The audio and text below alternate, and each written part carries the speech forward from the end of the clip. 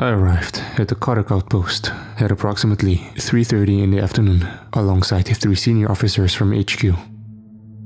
We had been told nothing about the state of the facility itself or its staff, simply that we had lost all communication with them about 3 days before our arrival. Russell, the head of our group, explained the situation as best as we understood it. There is room for 10 members here at the outpost, but I believe one group left about a month back, and now there are only 4 scientists left. I checked the list, knowing these were the people we were meant to interrogate to the best of our ability. Lucas Wharton, Chief Astrophysicist. Patrick Barnes, Chief Astronomer. Felicia Colt, Secondary Astronomer. Lily Chen, Chief Mathematician. Something had happened here at Kodak, and one of them had the answer. It was up to us to determine what. Russell led the way into the facility, instructing me to find the power box as soon as possible to restore electricity.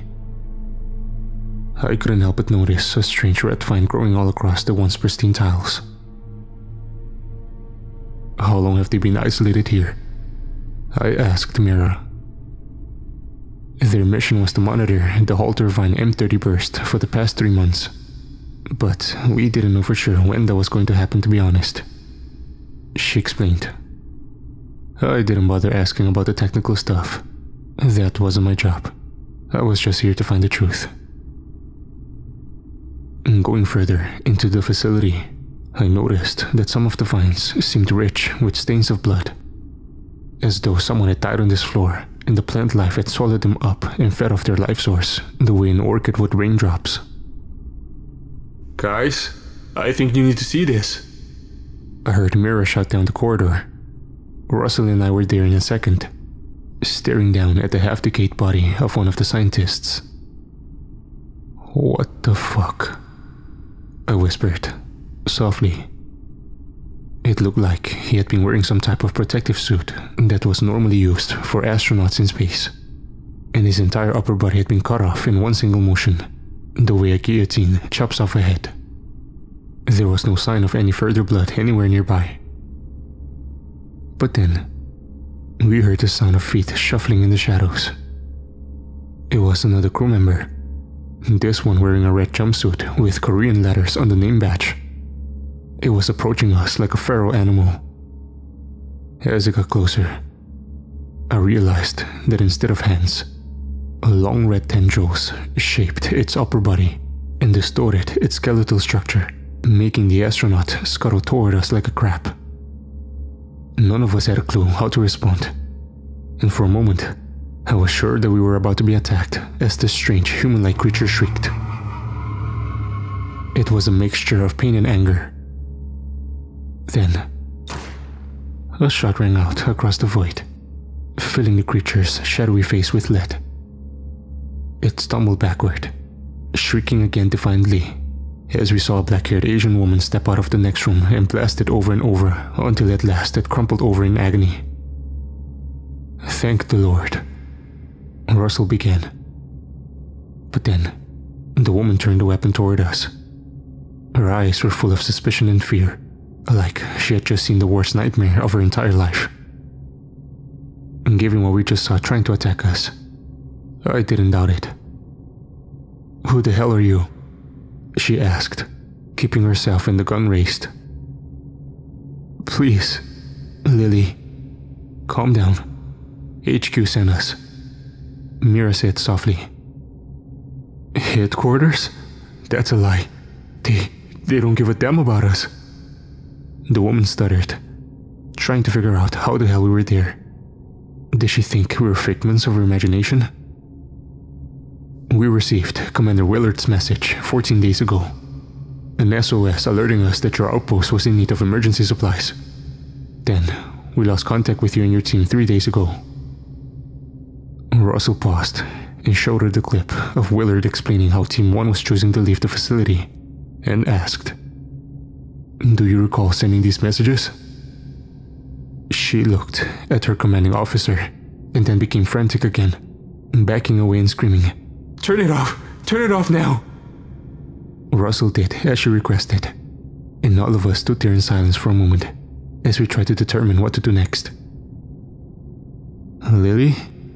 Where are the other members of Team 2? Mira whispered. Her eyes twitched as she tried to hold back tears. Dad, I killed them, she explained. Killed them? What happened here? I asked. It wasn't me. No, it was the voice. It got inside my head. I could feel those tentacles whining straight into my mind. It felt like I was going to explode, burst from the inside out. Lily screamed. She was hardly cohesive or able to form a simple thought. I knew if we didn't act soon, she might decide to attack us the same way she had her other crew members. Lily, we want to take you home. But first, we need to determine what happened here at Koturk. Let's get somewhere safe, and then we can talk. Mira said. But it was clear the woman wasn't going to just comply with what we wanted. Russell gave me the most imperceptible of nods to tackle her the next moment we got. When I saw her hesitate again, I rushed toward her and grabbed at the weapon. We struggled for a moment, both trying to overpower the other. Then, the weapon went off by accident, and I heard Mira make a soft gurgling noise. Holy shit! Do you have a medkit? I asked as I pushed Lily away. I don't know. I didn't mean to. No, I did. It was the malevolence inside me, forcing me to. I can't stop it. I can't. She muttered as she dropped the weapon. Russell took the chance and pinned her to the wall, shouting to me to find a sedative. I scanned the facility and ran to another room for supplies. Climbing over more of the strange tentacle vines, I opened the cabinets and grabbed a syringe, freezing in place as I saw another dead colleague of hers, his entire upper body literally collapsing on itself from the waist down. What the hell happened here? I ran back to where Russell was doing his best to keep her still, and plunged the needle into her neck as she began to beg for us to just kill her. As much as I didn't trust her sanity, I knew we still needed to get clear answers. I checked on Mira next. She was saying a soft prayer as she patched herself up. I'm fine. She got me in the ribs. I think I will be fine, she told me as I helped her to the next room. Russell instructed us to check the remainder of the facility to be sure that Lily was telling the truth. And take a sample of that monster too. I'm suspicious of whether or not it might be connected to what happened to the crew, he instructed. About 15 minutes later, we had set up the rec room to act as our interview booth for Lily, with her chained to one of the tables. She was still agitated, despite the sedation, so Russell decided to begin the questions with details about her research. Get her to talk about what interests her, he insisted as he began sampling the vines in the blood we had found throughout the outpost. I have transcribed the interview to the best of my ability. Some of her ramblings were difficult to catch even after reviewing the audio, so I apologize for that. Do we have to record this? It helps to keep everything from being jumbled for the record. Is this audio on a private frequency? It is not connected to any network. Alright, good. That's good. Fine. We can begin. According to Commander Willard's notes, your team was researching a newly discovered fast radio burst. For the sake of clarity, can you explain what it is? A fast radio burst is a transient radio pulse of length ranging from a fraction of a millisecond to a few milliseconds, caused by some high-energy astrophysical process not yet understood. Or at least, that's what we thought anyway. The halter burst was not immediately a threat to us after all. A threat? We were trying to determine the regularity of the burst, to discover its source, comprehend what it was trying to say. Did you know that one such burst lasted for nearly 16 days, Doctor? 16 fucking days. So, there is a pattern to these bursts? Lucas was the first to theorize it was some kind of code, coming from beyond the scope of the Milky Way. He believed it was an attempt by an alien life form trying to communicate with us. And so, he made the fatal mistake that corrupted us all. Commander Willard noted that the source of the burst was likely coming from somewhere 3,000 million light years away. How could anything like that be a danger to mankind? We didn't see the pattern, or what it was doing to us at first. Didn't understand that the sound was infecting our minds. It was just research at first.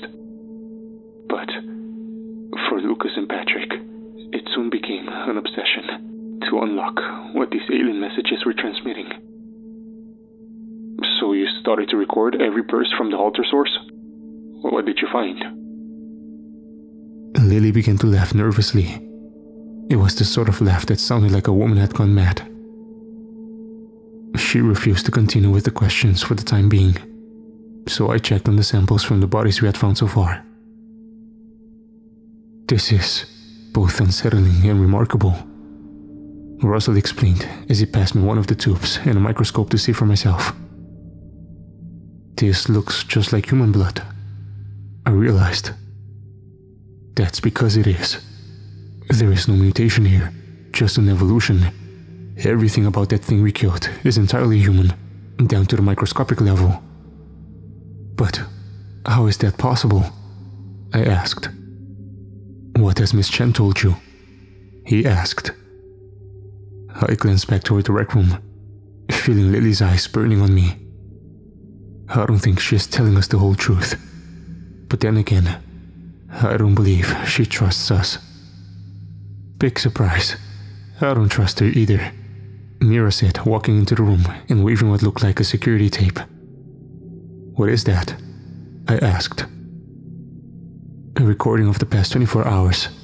I was just reviewing part of the footage that wasn't corrupted. It looks like our friend in the red jumpsuit over there killed her crewmates one by one over the past few hours before we arrived. She explained. Jesus Christ. So then, all of the crew had been mutated or whatever into those things. I realized. Not precisely. Maybe you should check it out yourself rather than me explaining it, Mira told us. I should get back to questioning her. We can't leave her alone for long, I said. I can review that material, perhaps discover at what point Officer Chen lost her sanity, Russell decided. When I returned to Chen, there was only one question on my mind. I figured we could kill two birds with one stone. Lily, can you tell me what went wrong during your research? I asked. Everything. But if you mean where it all started, I think it was about a week ago. Patrick and Felicia agreed to stay up all night and try to decipher the burst. They figured a pattern had to be there and we could make a breakthrough. But then the next day, they still hadn't eaten, hadn't slept. They were acting like zombies. What did they find? It was that noise. That abominable sound. It was inside them already. The others didn't realize it, but it was corrupting them, changing their brainwaves, transforming them like tendrils spreading through their mind. They were becoming its first victims. The sound of the burst altered their molecules. That's how their bodies started to mutate. She was becoming angry again, her body flailing as she tried to break loose from the bonds Russell had put her in. You can't listen to it. It spreads now through all the noise. It's a living sentient sound that won't stop until it engulfs all of us. I saw Mira signal for me to come over to her, and I paused the interview to check out the security footage. I saw Lily on camera, using what looked like a simple kitchen knife to protect herself from harm. Then, Patrick came on screen. Or whatever was left of him.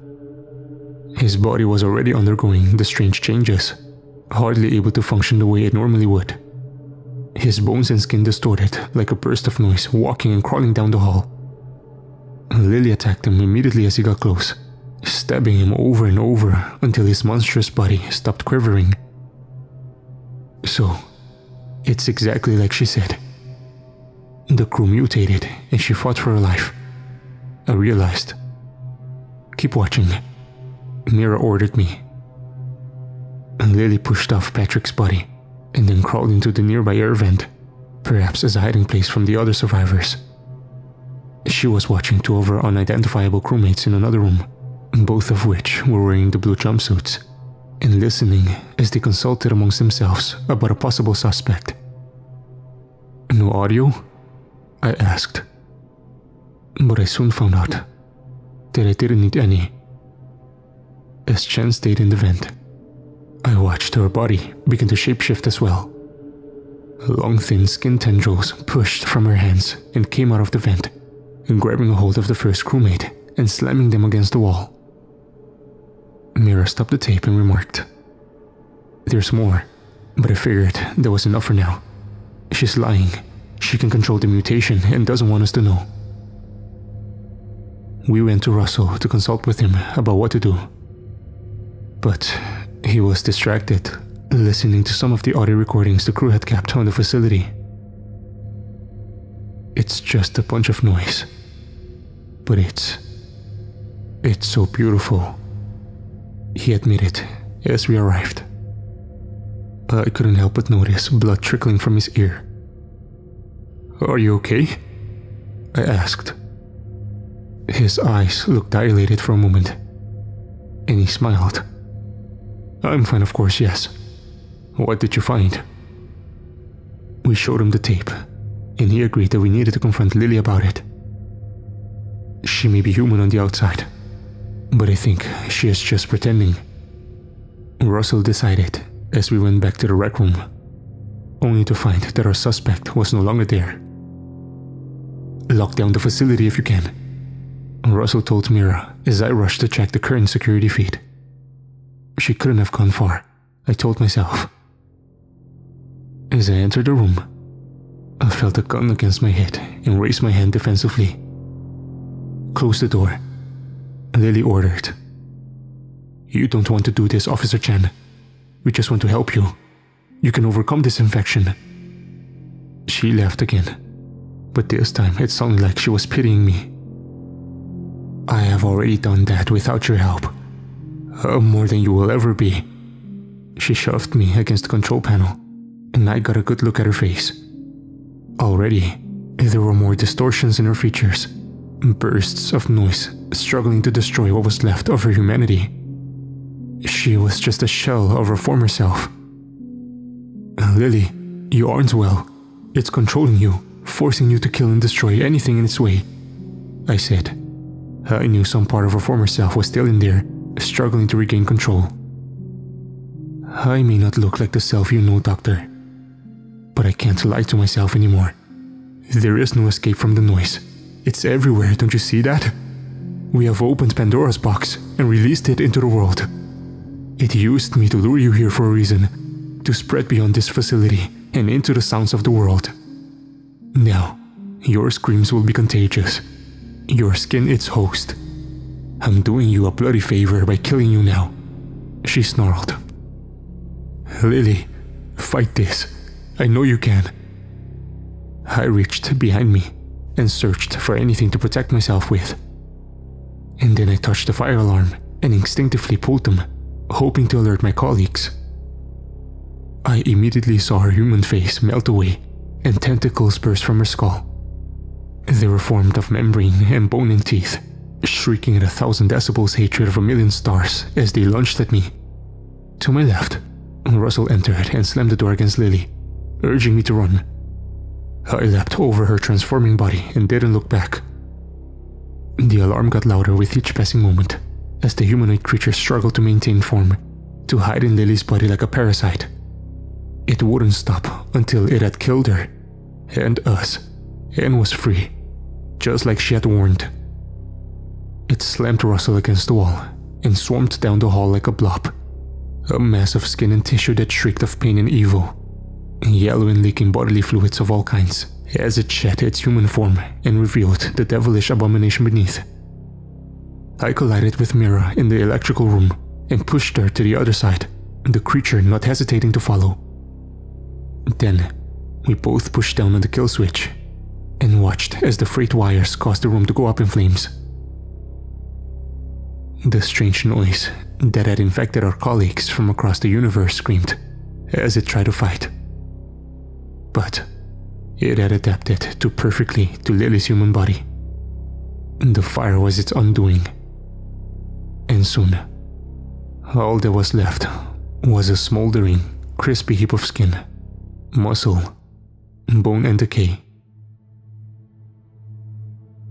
We concluded our investigation of the Kotter outpost at 17 hours that same day and reported to HQ we requested transport. We all agreed that we would not disclose the findings of the radio burst to anyone else. This was isolation and insanity, nothing more. Russell told us. As part of our extraction, we did however determine to bring with us samples of the strange red plant that had grown during the team's time here. We believe it is somehow also a part of the strange transformation that the entire era went through after the transmission from the distant stars became sentient. At least the first team made it out safe. I told my colleagues as we boarded the helicopter to leave. I've been thinking about that, trying to figure it out. Why would this sound go through all this trouble to broadcast itself to escape this facility? Weren't Team 1 already possible carriers?